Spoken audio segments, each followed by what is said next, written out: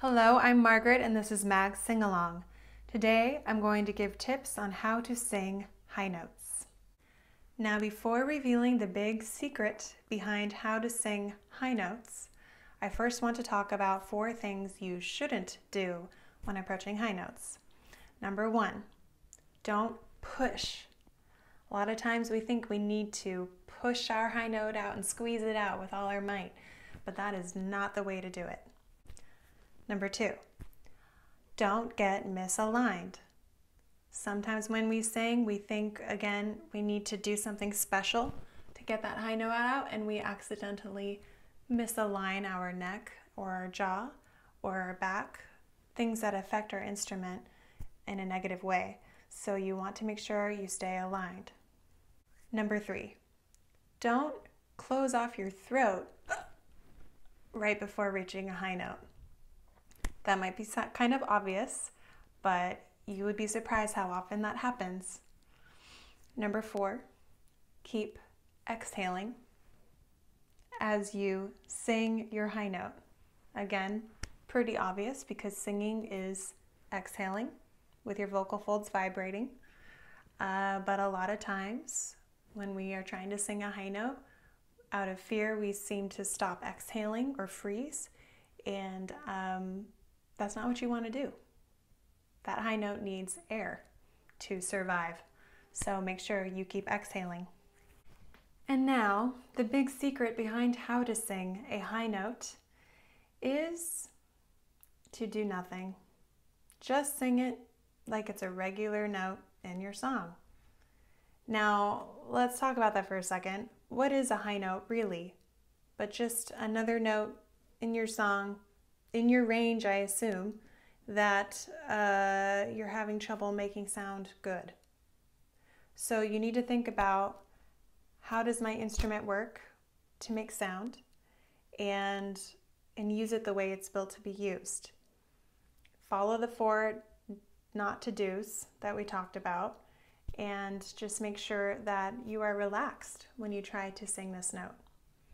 Now, yes, there are some quick tricks to improving these high notes, especially if they're very high, and I'll talk about that. And then there's also some long-term things you can do to improve your higher range.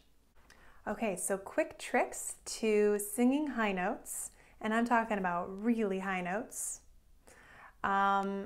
First one is chin up slightly. Just that, not up there, just a little bit higher, and this helps create the right space you need inside your vocal tract for really high notes. Now, the other thing you can do is what I like to call bite the apple. That face. It helps kind of lift the soft palate, which is the back of the roof of your mouth. When it lifts a little bit, it creates a cool acoustic effect so that your sound waves can hit your cheekbone and get a nice amplification. But it also helps create that right space it needs for that really high frequency. The other thing you can do is bend your knees just a little bit, not significantly, but just a teeny bit, and that helps you engage your pelvic floor muscles, which are right below the belly, and they kind of act like a second diaphragm to your diaphragm, which is above your belly. And of course, the diaphragm is also a very important muscle for supporting your air, but the pelvic floor can engage as well, especially as you exhale, to give you just a little bit extra support.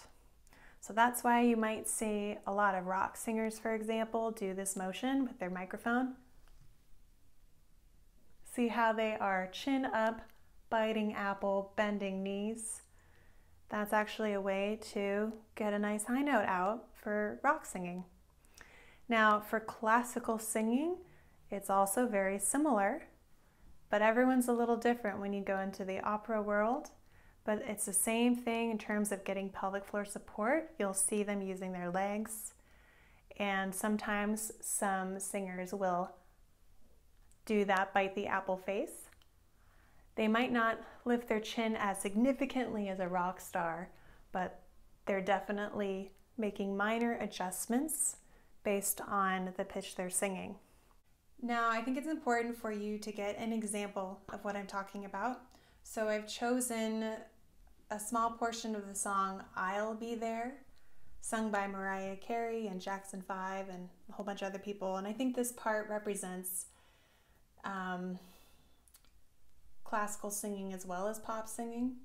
So you'll see why. So it goes like this. You know I'll keep holding on.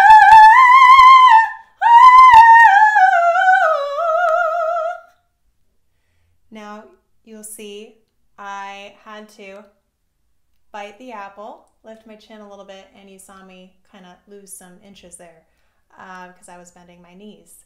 And that's what makes it singable for me. Now, if I didn't do those things, I will show you what it looks like. You know I keep holding on.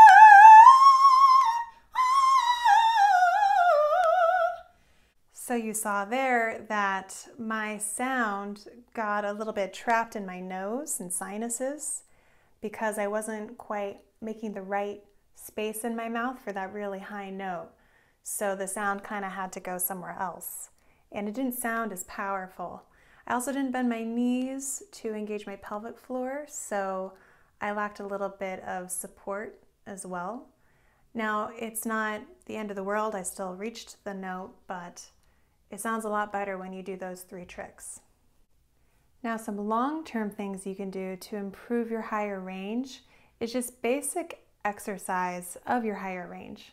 And that includes just singing up there all the time, or you can also do vocal exercises like lip trills, where you basically just blow air through your lips. If that's tricky, you can also tongue trill or roll your R. But if that's also kind of tricky, you can also just do hum.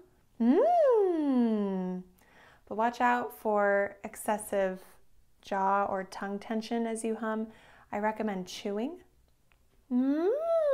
as you hum to combat the tendency to want to grip as you do it. And you'll notice I'm doing sirens. You can do sirens, you can sing songs up there on hum, lip trill, or tongue trill. You just want to exercise. So explore your higher range and do it every day or every other day just to give it that strength. And those are a few tricks to singing high notes. I'm Margaret and this was Mag's Sing Along. You can join me online here at Mag's Voice for more tips on singing.